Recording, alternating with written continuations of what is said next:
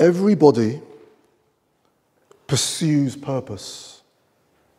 Everybody pursues purpose. Everyone say purpose. It is not just limited to the Christian faith. This thing of purpose is not just for us Christians. Everybody pursues purpose. Since the beginning of creation, men and women have asked this question: why am I here? And what is my purpose? I love it when you fill in the blanks. It means you're following. It has been said that the two most significant times of your life is the day that you were born and the day that you find out why. The day that you were born and the day you figured out why. Let's pray. Heavenly Father, Son, Holy Spirit, we love you and we adore you and we glorify your name and we give you all the glory and all the praise. May your name be lifted up over the whole earth, that you would draw all men unto you. Lord, thank you for your word. It's truth and it's revealed to us and it's been given to us, written down, and we can hear from you by just reading it. And help us to delight in your word and study it, to love it, to have it in our hearts, imprinted there. Lord, renew our minds with your word, with your promises, with your hope, that we will not think like the world, but we will think how you want us to think. And it starts with our mindsets. Renew our minds. Work in our lives, transform us, and may we be more Christ-like each day. In Jesus' mighty and powerful name, may the church say, Amen. Next slide, please. We are currently looking at the doctrine of man. Everyone say doctrine of man? Also known as the doctrine of humanity. And 3 weeks ago, we looked at number one, that we, that is both male and female, are mankind. The Bible says God made mankind, male and female. So we are mankind. We are a kind, if you like, of man. Number two, we are created beings. Do you believe that, church? We are created beings, which means what? We have a creator. It just follows logic, doesn't it?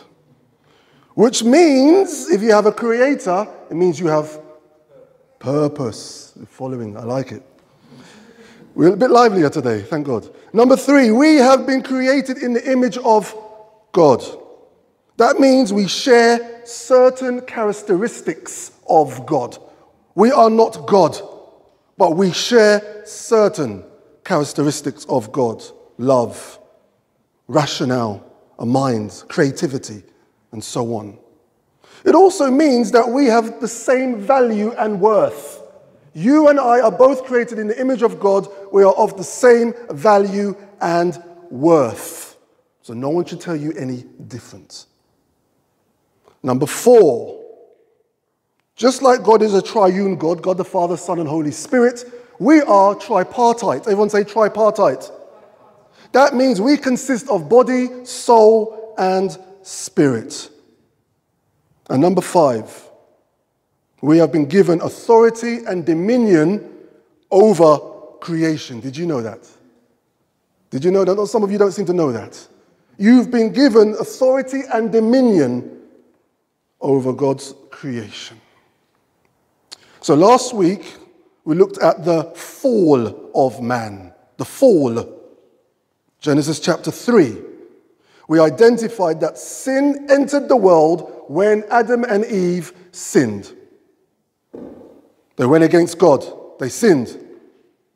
Pride, rebellion, lying, stealing, greed, lust, sexual immorality, power struggles between husband and wife, that started with Adam and Eve, birth pains, hard labor, sickness, diseases, murder, and death, spiritual death and physical death, was caused by the fall. If you're wondering what's going on in the world and you see the evil going on in the world, remember how it came about. Sin entered the world through the rebellion and the pride of Adam and Eve. Like a disease, sin has spread and affected and contaminated the world and even the nature of humankind. But there is good news, amen? And that is that God devised a plan to reconcile humankind back to him. Sin caused a separation, and God devised a plan to bring back humankind back to himself. It's what we call redemption, to buy back. It was Jesus' blood that purchased us back. That's the good news. 3 weeks ago, I mentioned that we are created beings. Logically, we have a creator. And that's a good thing. We did not magically appear, ladies and gentlemen. We did not evolve from matter. Some people think we've evolved from pond life. No, and we didn't come from another species either.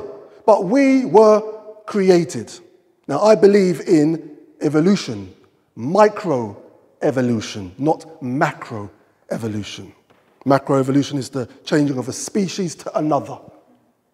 Macro means big, micro means small. We are created beings. And a creator has a mind and a creator has intellect. And when a creator creates, they create with intention. Let me say that again. I don't want you lot to dip down on your concentration. A creator has a mind and has intellect. And when a creator creates, they create with intention. That means every single one of us sitting here this morning, including me standing, has purpose. Everybody say purpose. Please turn to the next slide. The question is, what is our purpose? That is the question. What is our purpose? As we look at the doctrine of man, what is the purpose of man? Please turn in your Bibles to Colossians chapter 1.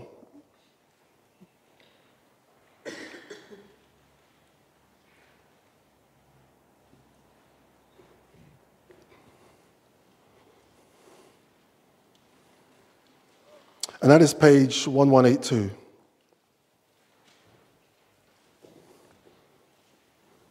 Let's hope no one's looking in the Old Testament for Colossians.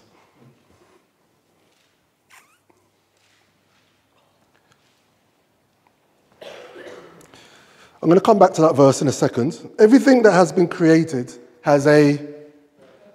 And when something is not being used for its intended purpose, the item appears to be ineffective. Does that make sense? When something is not being used for its intended purpose, the item appears to be ineffective. The items seem to be a waste of money. They seem to be a waste of space. They seem to be a waste of time. For example, would you heat up your food in a fridge?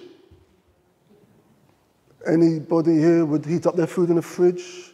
It's not a trick question, and some of you are looking like, No, you wouldn't, right? No, you wouldn't. I hope not, anyway. Would you eat soup with a fork? Some people have done that, haven't they? Some people are sitting there thinking, I have done that sometimes, yeah. Yeah, it's a slow way of having your soup, isn't it?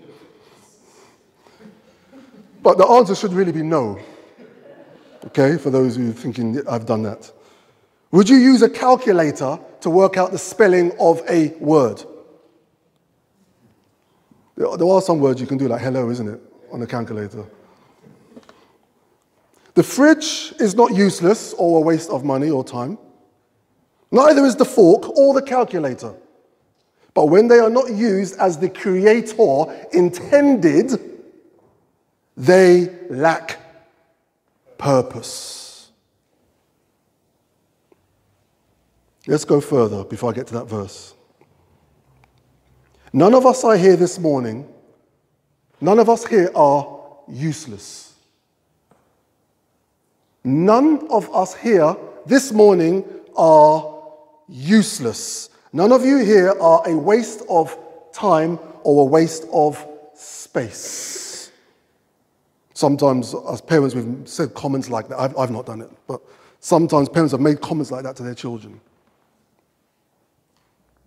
Someone may have told you that, by the way. Perhaps your parents told you that. A relative, maybe a teacher told you this. Someone that you know, someone that you look up to, someone that you trusted. But it's not true. Amen? It's not true. Maybe you have felt that way. Maybe you're sitting here feeling that way. That I lack purpose and I don't really know what I'm about. Maybe you feel lost and confused. Maybe you've lost your way and your sense of direction. You may be feeling old this morning. So you think you're useless because you feel old. You might be feeling too young, so you think you're not ready. You may be feeling unwell in your body, so you think I can't do anything much. You may lack confidence, or you may have no qualifications.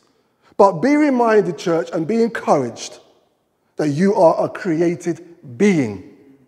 So you have a creator, and your creator created you with purpose. You're losing the same edge you had slightly earlier. Purpose. What is our purpose? So now let's look at Colossians chapter 1. Please go to the next slide. Let's see if I've got those passages here. There we go. All of humankind has one universal purpose. So Colossians 1, chapter 15 to 16. The Son is the image of the invisible God, the firstborn over all creation. For in him all things were created, things in heaven and on earth, visible and invisible, whether thrones or powers or rulers or authorities. All things have been created through him and for him. Concerning the purpose for all humanity, the answer is simple. We have been created through him, that's Christ Jesus, and for him. That is your universal purpose. Our number one purpose is to know God. Amen, church? Are you agreeing with me? Our number one purpose is to know God. It is to have a relationship with God. It is to bring glory to God. That is our number one purpose, ladies and gentlemen, brothers and sisters. That's our number one purpose. If you do not know God, then you do not know your ultimate purpose. You have one, but you just don't know it. That is our ultimate purpose. So whether you are a theist, which means you believe in a God, or an atheist, which means you don't believe in a God, you still have a God in your life. Grasp that, church. Grasp it, grasp it, grasp it. Let me say it again. Whether you are a theist, which means you believe in a God, or an atheist, which means you do not believe in a God, you still have a God in your life. What does the Bible tell us? You cannot serve two masters, right? You cannot serve two masters. Whether you believe in God, that's Yahweh, the God of Abraham, Isaac, and Jacob, the God of Israel, or not, you have a God in your life, lowercase g. You have a God in your life. Everybody has a God in their life. What is it? That's the question. You see, every person has been made to worship. Every single person has been made to worship, and it's to worship God. So if you're not worshiping God, who are you worshiping? And when Yahweh is not being worshipped, then something else is. People search for meaning in their jobs. People pursue money. They go after they support their favorite sports team, and you can see so often the passion in that. People are ready to fight when their team loses and knock you out.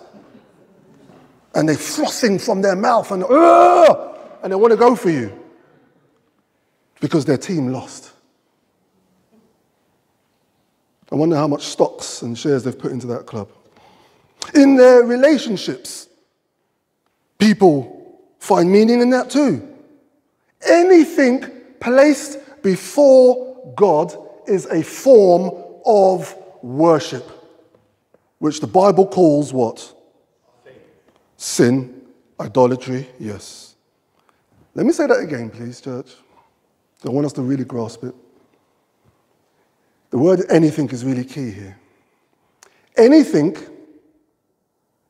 placed before God is a form of worship, which the Bible calls sin, idolatry. Let me share this that really hit me one day. This really struck me. Sometimes you know things and you know them anyway, but then they hit you in a different way and they jolt you. And you're like, whoa. This is what struck me the other day. I was thinking about people that I know, including relatives, who are Christians. But they got themselves into a relationship with an unbeliever.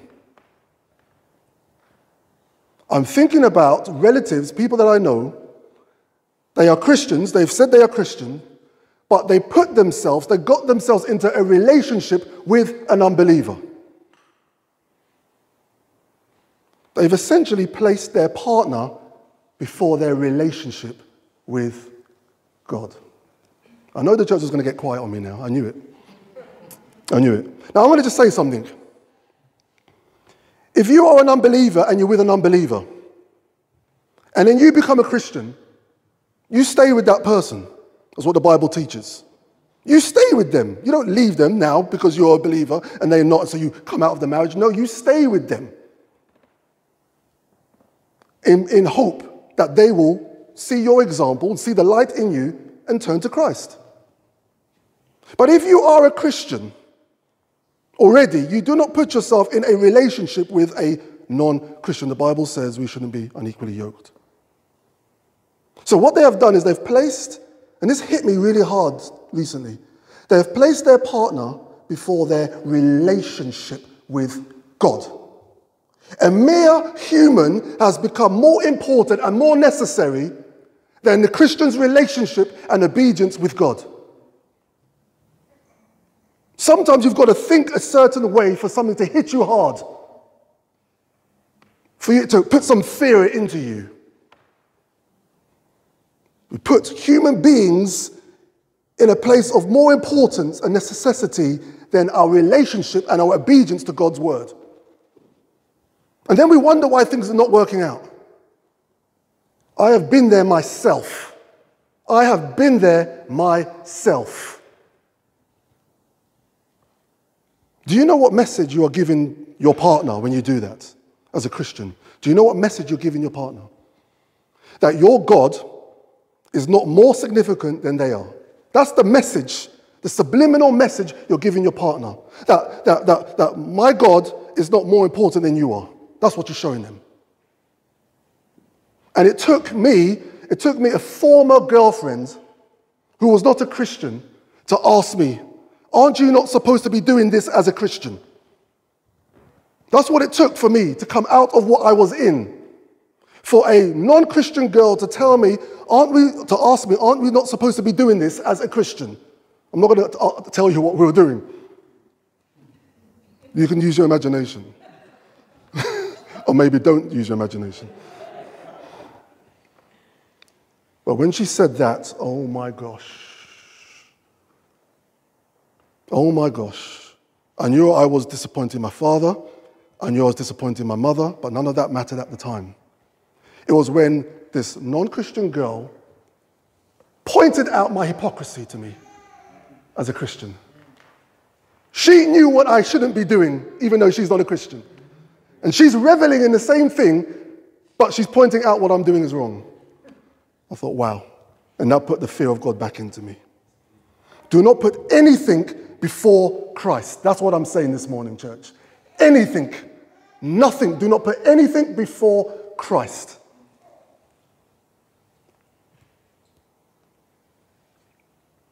So every person has some form of God that they pursue. And everyone is living to fulfill some kind of purpose.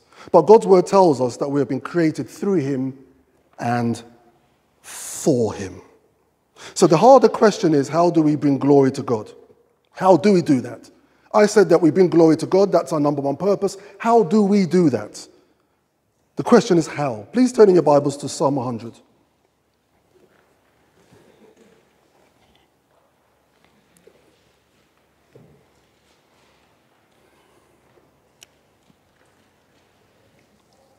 Shall I tell you, Ben, if you have it?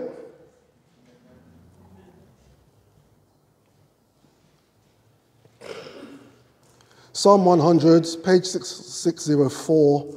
I'm just looking at verses 1 to 3. Can somebody please stand and read that in a loud voice? Yeah, go for it. Psalm 100. 1 to 3. Shout for joy to the Lord, all the earth.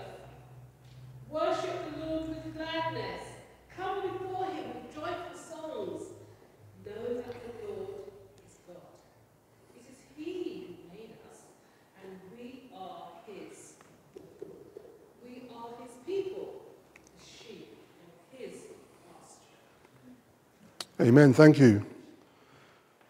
How do we glorify God then? To glorify God is to worship God with gladness. Verse 2. Some of us, when we worship God, I'm not sure if we do it with gladness, to be honest with you. I'm going to be honest.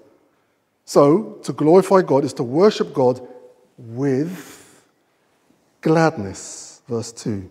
It is to come before God with praise. Verse 3, to glorify God is to acknowledge who he is. It says, know that the Lord is God. You have to know who he is. Know that he is God. Know that the Lord, that's the ruler, the king, is God. God is our creator.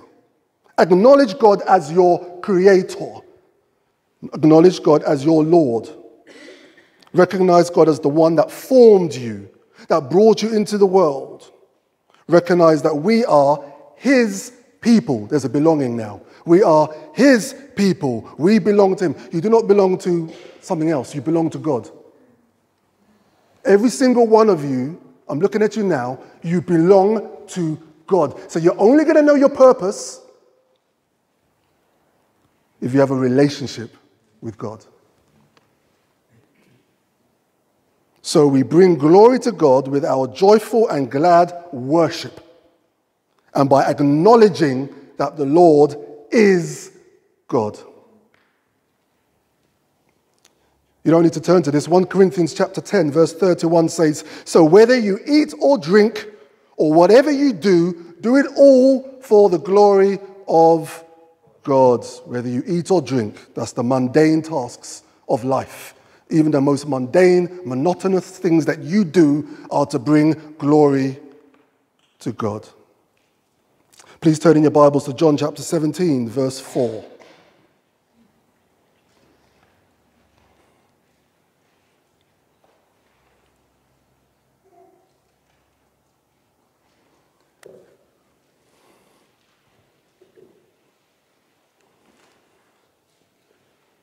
So that's page 1085.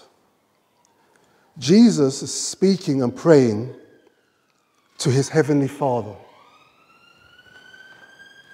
And he says, in verse 4, I have brought you glory on earth by finishing the work you gave me to do. Jesus says he has brought God glory by completing the work that he was given to do. Jesus came for a purpose and it was fulfilled. You have to have purpose. You've got to have purpose. The question is, what work has God given you to do? That's the question.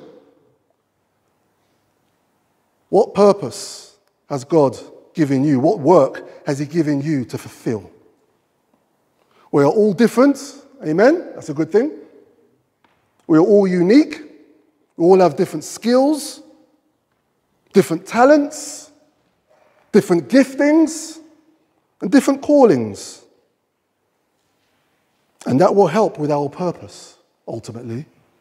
That will help with our purpose and with our work here on earth. What is it that God has called you to do? Do you know it? Please put your hands up if you know, be honest, if you know what God has called you to do. Please raise your hands. It's not many. Okay, let me ask the opposite question then, so to see some honesty. Please raise your hands if you do not know what God's called you to do. See, so not everyone's putting their hands up. What has God called you to do? That's the question. Some of you are already walking in your purpose. You may be teaching. You may be counseling. You may be building. You may be dealing with accounts, running a business, caring for somebody. And so you're walking in your purpose. Ephesians chapter 2, verse 10. Ephesians chapter 2, verse 10. For we are God's handiwork, created in Christ Jesus, to do good works, which God prepared in advance for us to do. You need to know your purpose, and you will get that through Jesus Christ. Know your purpose. Look at your skills. Look at your giftings. Look at your giftings, your skills. Pray on it. Understanding our purpose is much more of a discovery than it is an instant download. That's why some of you can't put your hands up. Understanding our purpose is much more of a discovery than it is an instant download. Some of you are walking in your purpose. Keep walking in it. For some of you, it may take some time to discover your purpose. You may need to grow, and you may need to develop more. Or try even something new to discover what it is. Teenagers, some of you may know your purpose already. Some of you are still trying to work that out. It will come as you grow, as you seek the Lord. And oftentimes we need to step out in faith as well. Oftentimes we just need to step out in faith. It took me a long time to discover my purpose. I was probably, like 33, 34, to even start to begin to understand what my purpose was. I still wasn't even sure then. So don't be like me, but it happens. From childhood, I wanted to be an artist. My dad was a graphic designer. I wanted to be an architect afterwards because I gave up drawing stuff and I thought I'd draw buildings instead. I wanted to be an architect. Then I wanted to do sports rehabilitation. I wanted to be a physiotherapist. And then my careers advisor at school asked me, what would you like to be? And I said, I would like to be a police officer. He said, you'll make a good police officer. We need people that can engage with the community and so on. And then I wanted to be a professional basketball player. And then I was toying with that with football. Got to college and I wanted to be an actor. Stop laughing, man. Come on. That's just wrong. Come on. So some people said, yeah, you could be like the British Will Smith or something like that. So I thought I could do that, acting. I did drama A-level. Then I thought, you know what, I would like to be a fireman. And I did the actual sort of taster day course that they did. So I did that. And many of you know that I also went to Hendon as well to do my police training. And then when I was working with the council, I was like, I'm going to put my time and energy into my music. So I was trying to work on being a recording artist, and I was doing music production. I was 33, 34 when I left full-time employment to study theology, and I was still not sure as to where it was going to take me. I just knew I wanted to study theology, but I wasn't thinking about being a pastor. Even when I came to this church, I was still not thinking about being a pastor. I wanted to help, I wanted to assist, but I didn't want to do it like this, in this capacity. So God will work out your purpose. Trust in Him and walk in it. Our purpose is found in Christ. Our purpose is to worship Christ. And when we are in Christ, we are to go and make disciples, baptizing them in the name of the Father, Son, the Holy Spirit. As a Christian, that is actually what we're supposed to be doing. So we have purpose. Even as a Christian, we have a purpose. Matthew chapter 28, verse 19. We have a purpose. I end here. Proverbs chapter 16, verse 3 says, commit to the Lord whatever you do, and he will establish your plans. Amen? He will establish your plans. Let's just now prepare our hearts as we come to take communion.